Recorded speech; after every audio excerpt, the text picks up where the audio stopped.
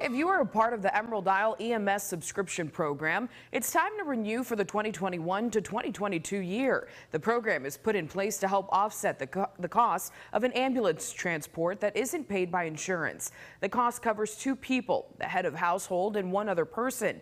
To have others covered, it costs $10 per person.